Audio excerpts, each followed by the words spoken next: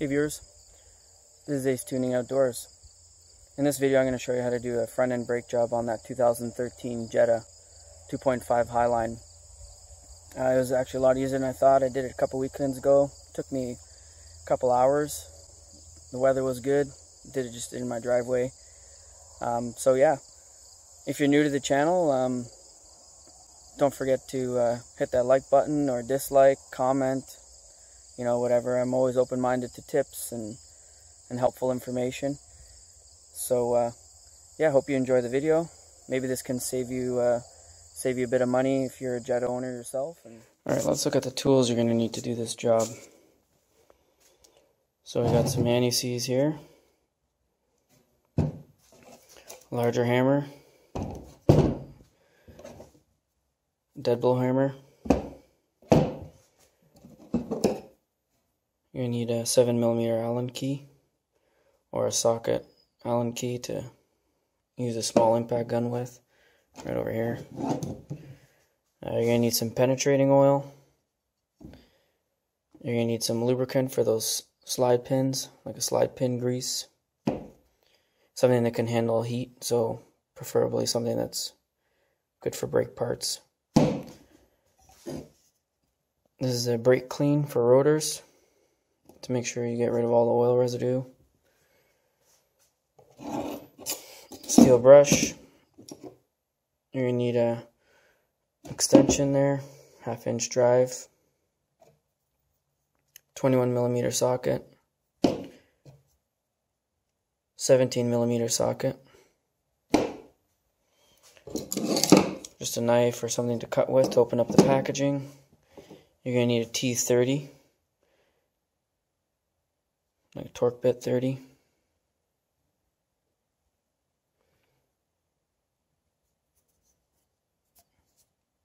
There it is there. Some needle nose pliers, or a pick would do too, to get those wheel bolt plastic caps off. You need a C-clamp. C-clamp, 6 inches is a good size.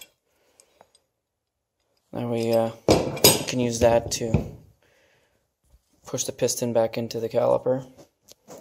The parts I used on the car were from Max Advanced Brakes there. So I went with carbon ceramic pads, and then the black drilled and slotted rotors, also from the same company. Check them out. Good pricing. Lots of different brake packages for many different vehicles.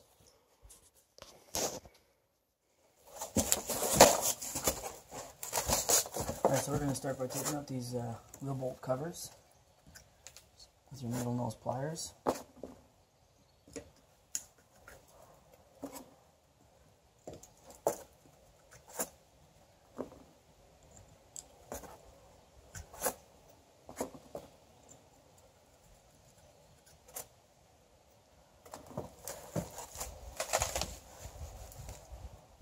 Now we're going to jack the car up.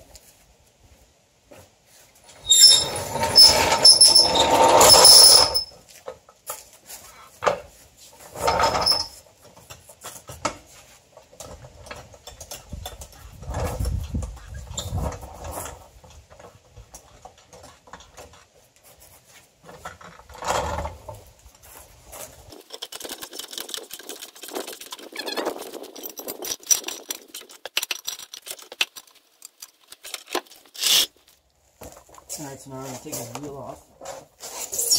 You're going to grab your 17mm socket, and you're going to grab your Volkswagen wheel bolt key.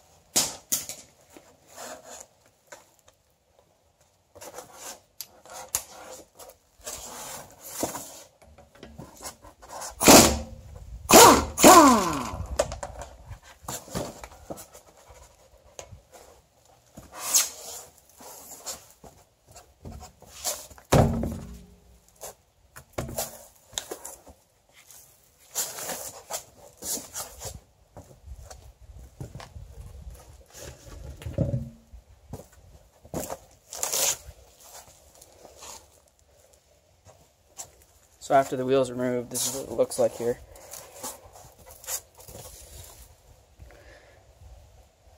Just factory Volkswagen brakes.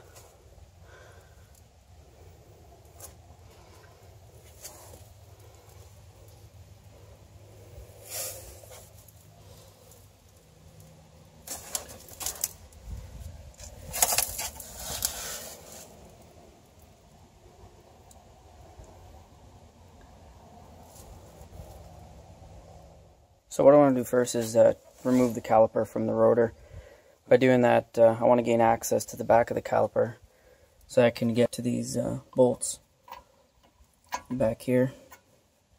And there's one at the bottom as well. And you got to take your 21mm socket and do that. So I'm going to hop inside the car. Just use the steering wheel to rotate the assembly.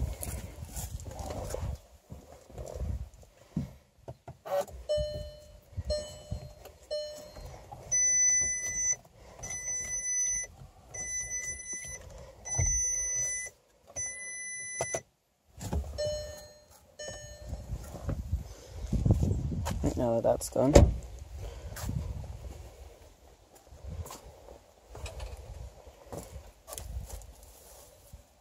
I have way more accessibility to the back of the caliper here.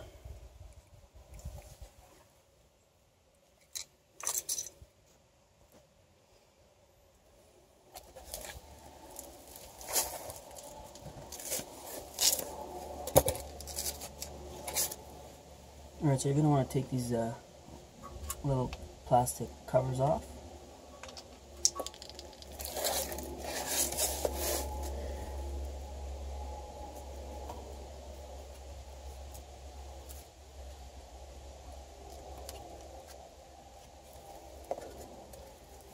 Like little plugs. And you're going to grab your 21mm socket and remove the caliper bolts.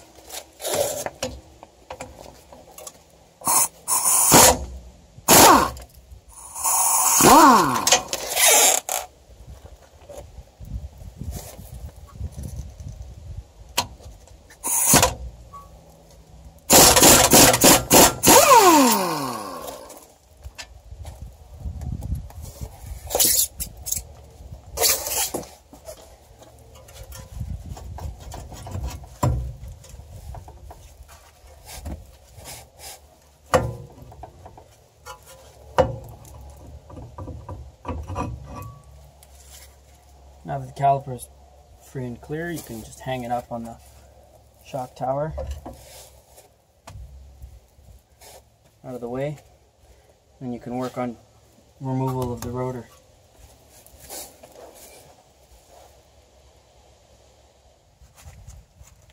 Alright, so now we're going to remove this rotor. You're going to have to grab your T30, or your Torque 30.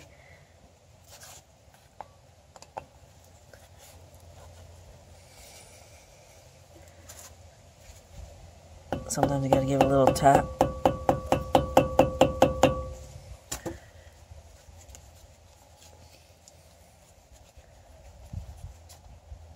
Move this little rotor screw.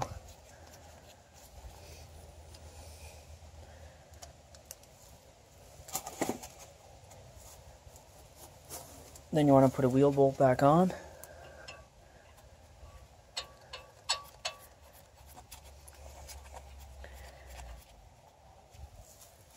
Now, if you don't plan to reuse these rotors, remachine them and put them back on, then you don't have to worry about giving it a hard smack to remove them.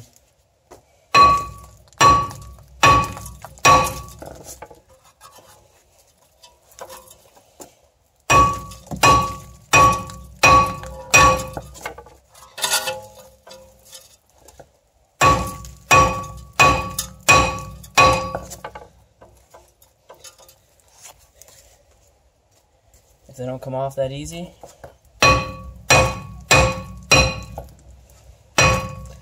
then I just use some penetrating oil.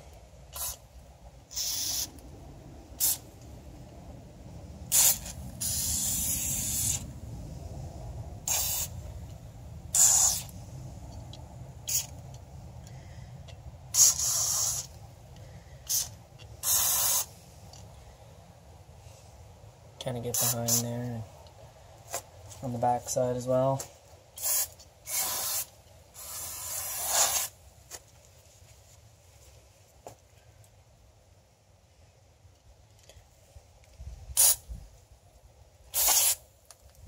Let that sit for a bit.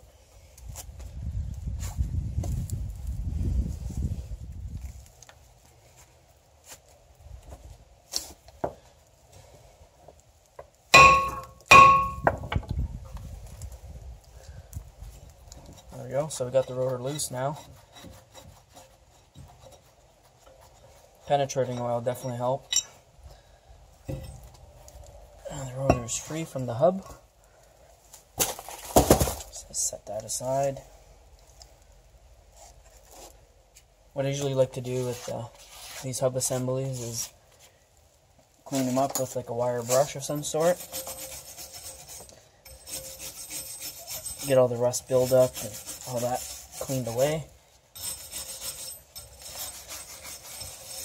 Make a nice clean surface for your new rotor.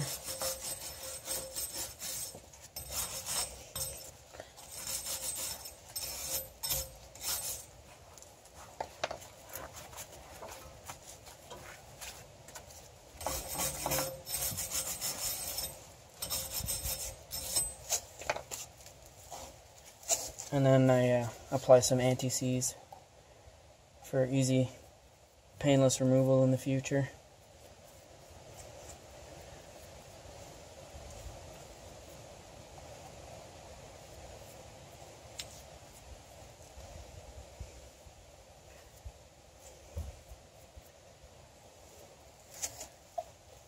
Yeah, now we're ready for the new rotor.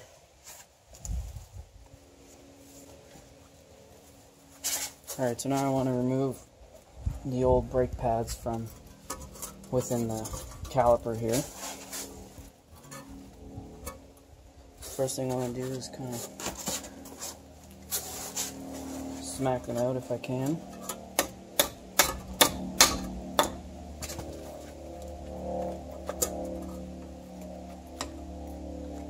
There's one.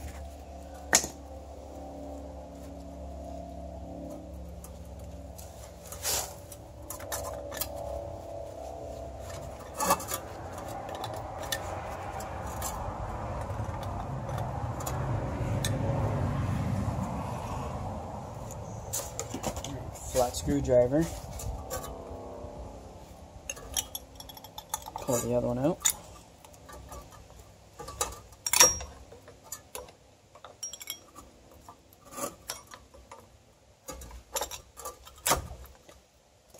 Like that. Now the one that goes in the piston has these clips, so you gotta make sure you put them in the right orientation.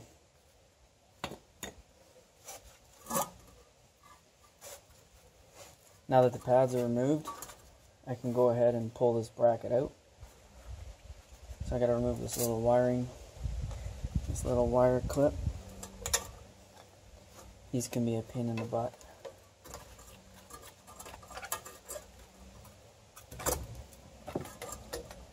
Just kind of pry them out with a screwdriver.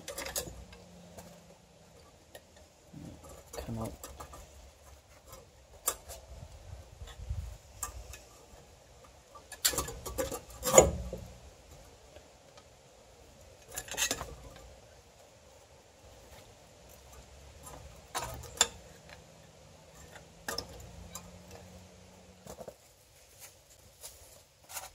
Alright, so now that this clip was removed, you can go ahead and slide out the bracket. It should come up fairly easy. There you go there. And that's what you're left with.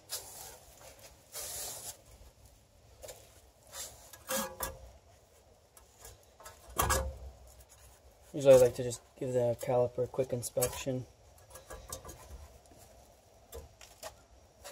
Grab my wire brush again and give it a good clean.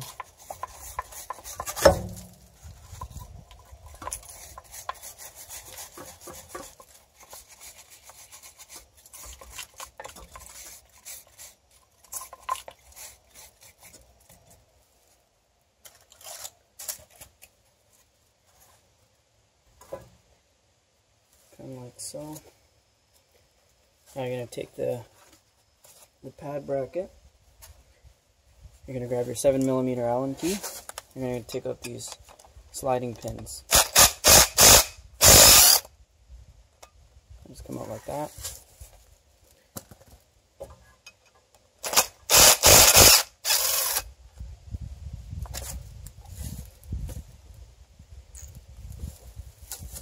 What I do with those pins is take a little bit of lubricating compound. Make sure this stuff is good for brakes. Put a little bit on the pin surface there.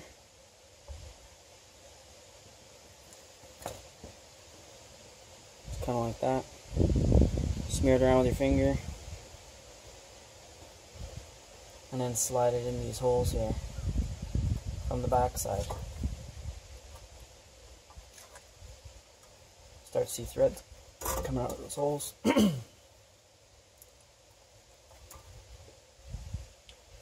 There you go, now they're ready and lubed for the bracket.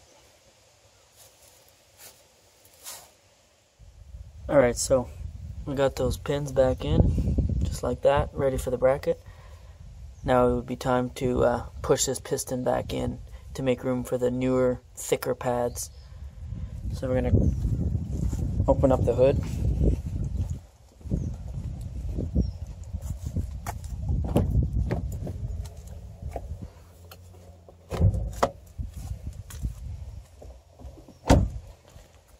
We're going to look for that brake reservoir.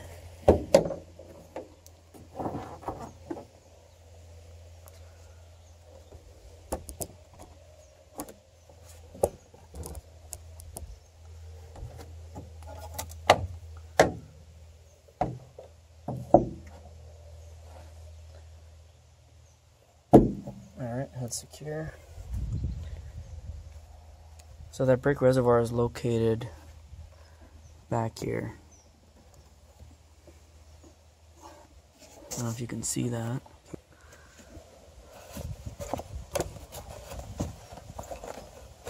Basically right back here. And it's got a little screw-on cap. So what you want to do is just unscrew it. Alright, so I was able to unscrew it. Needed both my hands for it, but so as long as the cap is just kind of sitting on there on top. The reason for that is when you push the piston in of the caliper, fluid is going to build up and come back up towards the reservoir through the line, so got to make sure that gets done. Alright, so now we're ready to push this piston back in. Alright, so now you're going to take your 6-inch C-clamp,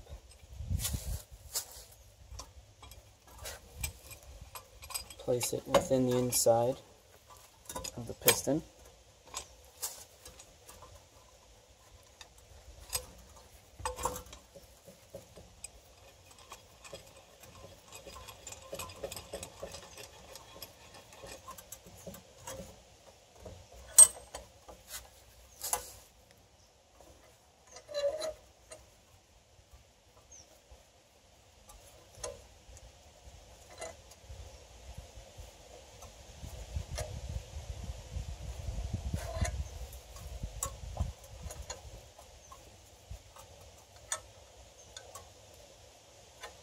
As you can see, the piston's getting pushed in. Just want to go nice and slow.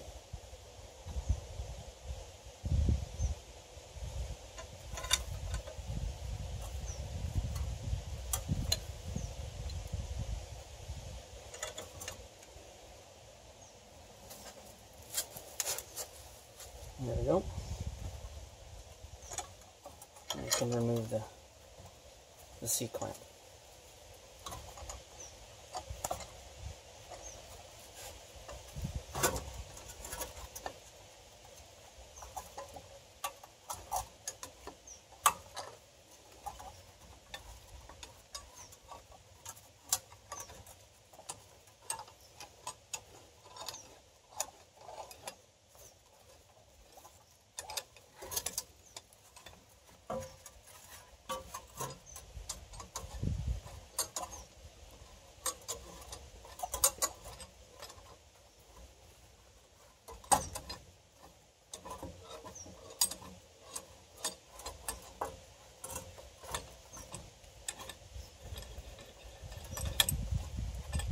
There we go. So with the piston fully collapsed inside of it, caliper there, look, that's what it should look like. Only gives you about an extra ½ an inch of clearance.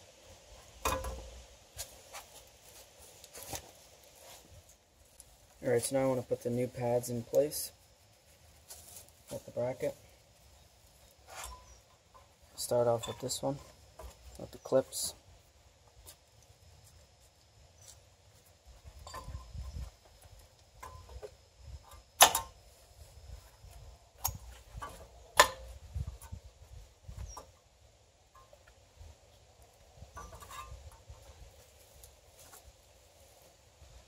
This one for the outside.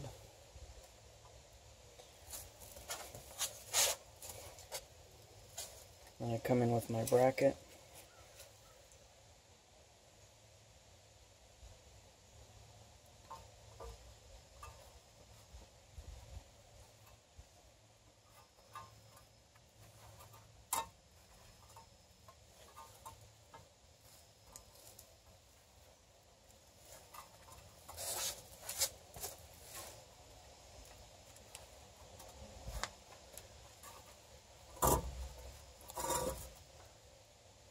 I want to line up my holes.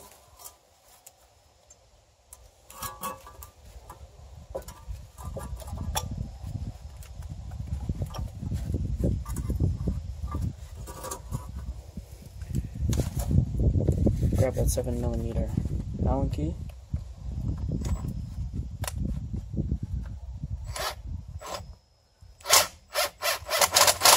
Put in those little sliding pins.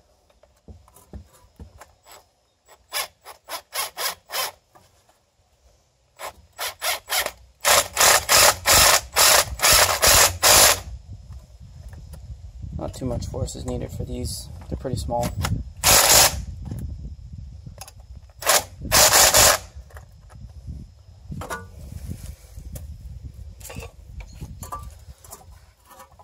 Slide it backwards in place. So now the pads are in, the bracket's reassembled. You can put this spring wire back on.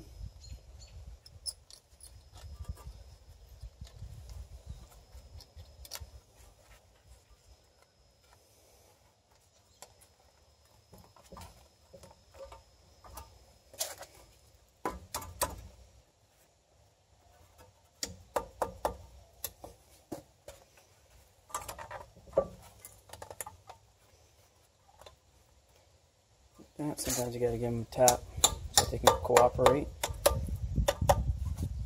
So now the caliper is ready to go back onto the hub assembly, the new rotor. So I just hang that up out of the way for now and get the hub ready for the new rotor. Alright, so now it's time to put the new rotor on.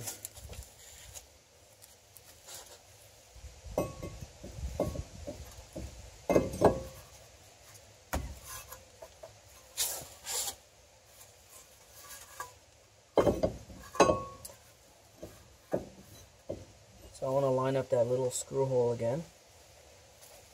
Sometimes you have to just rotate the hub assembly. Get that little screw hole visible. Line it up with your rotor.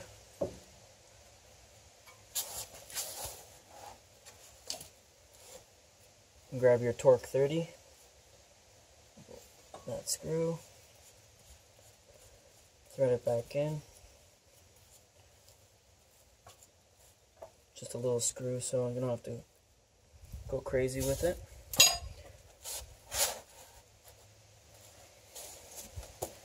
Now I grab some brake clean and give it a good clean, because last thing you want is oil and dirty residues on the rotor. Wipe it away with a shop towel.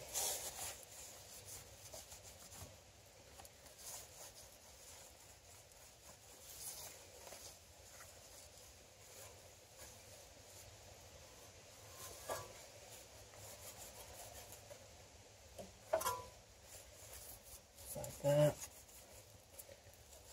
Also give the backside a spray.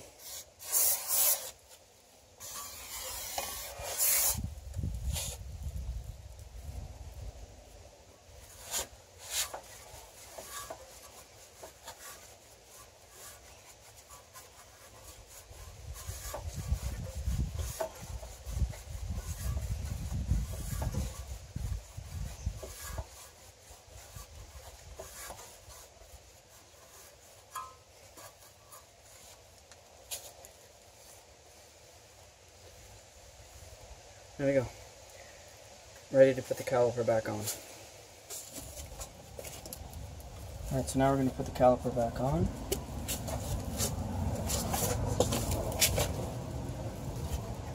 And then grab those bolts that we removed. And I like to put some anti-seize on bolts that I removed that I plan to reuse again. So we'll do that.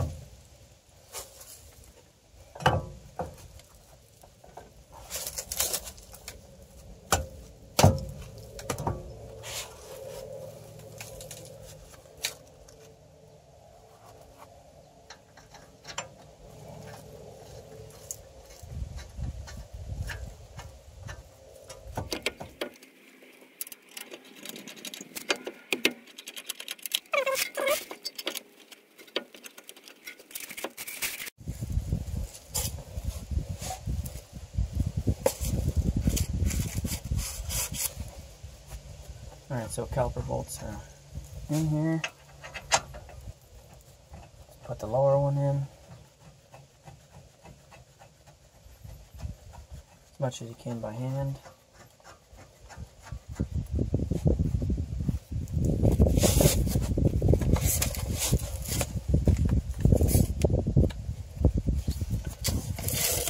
.21mm socket.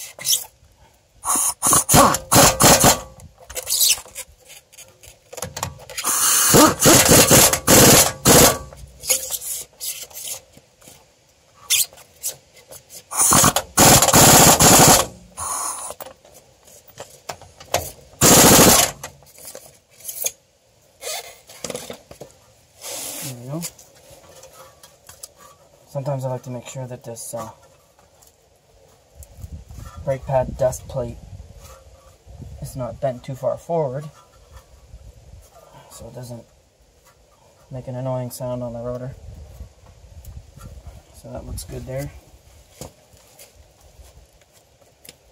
Time to put the wheel back on. Alright, so now the brakes are on, bolted and secure. New rotors and pads, lubricated and everything. I'm going to go ahead and rotate the steering, straighten up the wheels.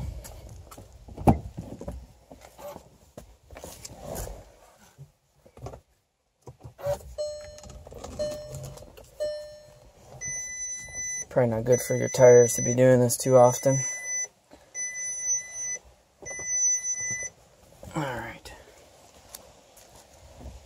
So now the wheels are pointing straight. I gotta make sure I go back here. And you want to close this reservoir, brake fluid reservoir.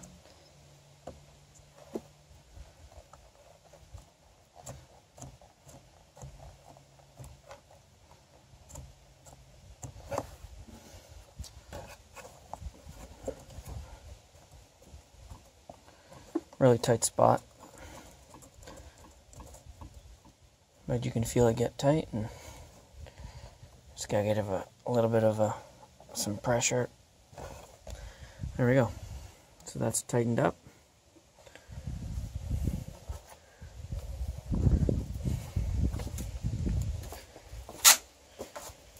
Come back over here to the brake assembly.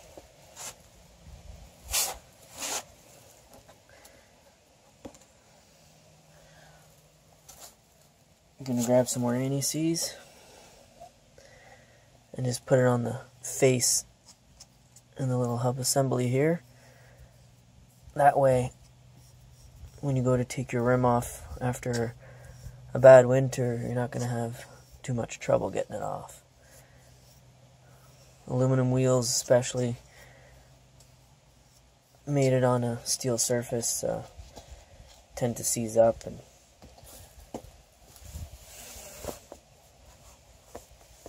there we go. Let's get that wheel on.